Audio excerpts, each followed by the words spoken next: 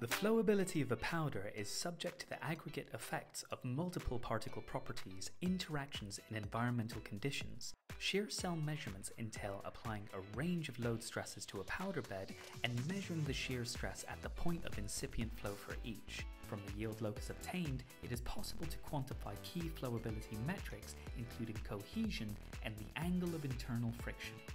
Cohesion can be thought of the intrinsic strength of a powder mass resulting from particle interactions.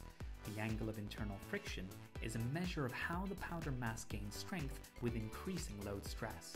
With the construction of Mohr's circles onto the yield locus, the unconfined yield strength at an associated major principal consolidation stress is obtained.